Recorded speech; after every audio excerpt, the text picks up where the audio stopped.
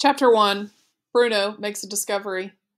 One afternoon, when Bruno came home from school, he was surprised to find Maria, the family's maid, who always kept her head bowed and never looked up from the carpet, standing in his bedroom, pulling all his belongings out of the wardrobe and packing them in 4 large wooden crates, even the things he'd hidden at the back that belonged to him and were nobody else's business. "What are you doing?" he asked in a polite tone as he could muster, for although he wasn't happy to come home and find someone going through his possessions, his mother had always told him he was to treat Maria respectfully and not just imitate the way father spoke to her. "You take your hands off my things." Maria shook her head and pointed towards the staircase behind him, where Bruno's mother had just appeared.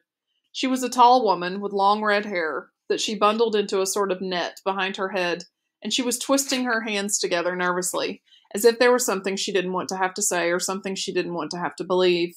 "Mother," said Bruno, marching towards her, "what's going on? Why is Maria going through my things?" "She's packing them," explained Mother.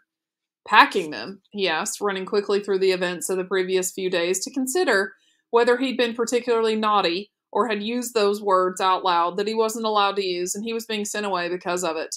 He couldn't think of anything, though. In fact, over the last few days, he had behaved in perfectly decent manner to everyone and couldn't remember causing any chaos at all. "Why?" he asked then. "What have I done?"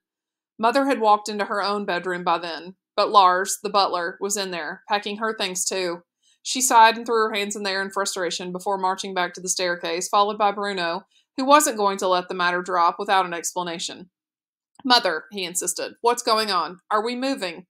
"Come downstairs with me," said Mother, leading the way towards the large dining room where the Fury had been to dinner the week before. "We'll talk down there." Bruno ran downstairs and even passed her out on the staircase so that he was waiting in the dining room when she arrived. He looked at her without saying anything for a moment and thought to himself that she couldn't have applied her makeup correctly that morning because the rims of her eyes were more red than usual, like his own after he'd been causing chaos and got into trouble and ended up crying. "Now, you don't have to worry, Bruno," said Mother, sitting down in the chair where the beautiful blonde woman who had come to dinner with the Fury had sat and waved at him when Father closed the doors. "In fact, if anything, it's going to be a great adventure." "What is?" he asked. "Am I being sent away?" "No, not just you," she said, looking as if she might smile for a moment, but thinking better of it. "We all are. Your father and I, Gretel and you, all 4 of us." Bruno thought about this and frowned. He wasn't particularly bothered if Gretel was being sent away because she was a hopeless case and caused nothing but trouble for him. But it seemed a little unfair that they all had to go with her. "But where?" he asked. "Where are we going exactly? Why can't we stay here?" "Your father's job," explained Mother. "You know how important it is, don't you?" "Yes, of course," said Bruno, nodding his head, because there were always so many visitors to the house. Men in fantastic uniforms, women with typewriters that he had to keep his mucky hands off of, and they were always very polite to Father and told each other that he was a man to watch and that the Fury had big things in mind for him. "Well, sometimes when someone is very important," continued Mother, "the man who employs him asks him to go somewhere else because there's a very special job that needs doing there." "What kind of job?" asked Bruno, because if he was honest with himself, which he always tried to be, he wasn't entirely sure what job Father did. In school, they had talked about their fathers one day, and Carl had said that his father was a greengrocer, which Bruno knew to be true, because he ran the greengrocer's shop in the center of town. And Daniel had said that his father was a teacher, which Bruno knew to be true, because he taught the big boys who it was always wise to steer clear of. And Martin, who had said that his father was a chef, which Bruno knew to be true, because he sometimes collected Martin from school, and when he did, he always wore a white smock and a tartan apron, as if he'd just stepped out of his kitchen. But when they asked Bruno what his father did, he opened his mouth to tell him, then realized that he didn't know himself. All he could say was his father was a man to watch and that the Fury had big things in mind for him. Oh, and that he had a fantastic uniform, too. "It's a very important job," said Mother, hesitating for a moment. "A job that needs a very special man to do it. You can understand that, can't you?" "And we all have to go too?" asked Bruno. "Of course we do," said Mother. "You wouldn't want Father to go to his new job on his own and be lonely there, would you?" "I suppose not," said Bruno. "Father would miss us all terribly if we weren't with him," she added. "Who would he miss the most?" asked Bruno. "Me or Gretel?" He would miss you both equally, said Mother, for she was a great believer in not playing favorites, which Bruno respected, especially since he knew that he was her favorite, really. But what about our house? Asked Bruno. Who's going to take care of it while we're gone? Mother sighed and looked around the room, as if she might never see it again. It was a very beautiful house and had 5 floors in total, if you included the basement, where Cook made all the food, and Maria and Lars sat at the table arguing with each other and calling each other names that you weren't supposed to use. And if you added in the little room at the top of the house with the slanted windows where Bruno could see right across Berlin if he stood up on his tiptoes and held onto the frame tightly. We have to close up the house for now, said Mother, but we'll come back to it someday. And what about Cook? Asked Bruno, and Lars and Maria. Are they not going to live in it? They're coming with us, explained Mother. But that's enough questions for now. Maybe you should go upstairs and help Maria with your packing. Bruno stood up from the seat, but didn't go anywhere. There were just a few more questions he needed to put to her before he could allow the matter to be settled. And how far away is it, he asked. The new job, I mean. Is it further than a mile away? Oh my, said Mother with a laugh, although it was a strange kind of laugh, because she didn't look happy and turned away from Bruno as if she didn't want him to see her face. Yes, Bruno, she said, it's more than a mile away. Quite a lot more than that, in fact. Bruno's eyes opened wide, and his mouth made the shape of an O. He felt his arms stretching out at his sides like they did whenever somebody surprised him. You don't mean we're leaving Berlin? He asked, gasping for air as he got the words out. I'm afraid so, said Mother, nodding her head sadly.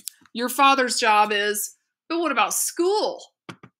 Said Bruno, interrupting her, a thing he knew he was not supposed to do, but which he felt he would be forgiven for on this occasion. And what about Carl and Daniel and Martin? How will they know where I am when we want to do things together? You'll have to say goodbye to your friends for the time being, said Mother, although I'm sure you'll see them again in time. And don't interrupt your mother when she's talking, please, she added, for although this was strange and unpleasant news, there was certainly no need for Bruno to break the rules of politeness, which he had been taught. Say goodbye to them, he asked, staring at her in surprise. Say goodbye to them, he repeated, sputtering out the words, as if his mouth was full of biscuits that he'd munched into tiny pieces but not actually swallowed yet. Say goodbye to Carl and Daniel and Martin, he continued, his voice coming dangerously close to shouting, which was not allowed indoors. But they're my 3 best friends for life. Oh, you'll make other friends, said Mother, waving her hand in the air dismissively, as if the making of a boy's 3 best friends for life was an easy thing. But we had plans, he protested. Plans? Asked Mother, raising an eyebrow. What sort of plans? Well, that would be telling, said Bruno, who could not reveal the exact nature of the plans, which included causing a lot of chaos, especially in a few weeks' time when school finished for the summer holidays, and they didn't have to spend all their time just making plans, but could actually put them into effect instead. I'm sorry, Bruno, said Mother, but your plans are just going to have to wait. We don't have a choice in this. But Mother! Bruno, that's enough, she said, snapping at him now and standing up to show him that she was serious when she said that was enough. Honestly, only last week you were complaining about how much things have changed here recently. Well, I don't like the way we have to turn all the lights off at night now, he admitted. Everyone has to do that, said Mother. It keeps us safe, and who knows, maybe we'll be in less danger if we move away. Now, I need you to go upstairs and help Maria with your packing. We don't have as much time to prepare as I would have liked, thanks to some people. Bruno nodded and walked away sadly, knowing that some people was a grown-up's word for father, and one that he wasn't supposed to use himself. He made his way up the stairs slowly, holding onto the banister with one hand, and wondered whether the new house and the new place where the new job was would have as fine a banister to slide down as this one did. For the banister in this house stretched from the very top floor, just outside the little room, where, if he stood on his tiptoes and held onto the frame of the window tightly, he could see right across Berlin, to the ground floor just in front of the 2 enormous oak doors. And Bruno liked nothing better than to get on board the banister at the top floor and slide his way through the house, making whooshing sounds as he went. Down from the top floor to the next one, where Mother and Father's room was, and the large bathroom, and where he wasn't supposed to be in any case. Down to the next floor, where his own room was, and Gretel's room too, and the smaller bathroom, which he was supposed to use more often than he really did. Down to the ground floor, where you fell off the end of the banister and had to land flat on your 2 feet, or it was 5 points against you, and you had to start all over again. The banister was the best thing about this house. That and the fact that grandfather and grandmother lived so nearby. And when he thought about that, it made him wonder whether they were coming to the new job too, and he presumed that they were, because they could hardly be left behind. No one needed Gretel much, because she was a hopeless case. It would be a lot easier if she stayed to look after the house. But grandfather and grandmother, well, that was an entirely different matter. Bruno went up the stairs slowly towards his room, but before going inside, he looked back down towards the ground floor and saw Mother entering Father's office, which faced the dining room and was out of bounds at all time and no exceptions. And he heard her speaking loudly to him until Father spoke louder than Mother could, and that put a stop to their conversation. Then the door of the office closed, and Bruno couldn't hear any more, so he thought it would be a good idea if he went back to his room and took over the packing from Maria, because otherwise she might pull all his belongings out of the wardrobe without any care or consideration, even the things he'd hidden at the back that belonged to him and were nobody else's business.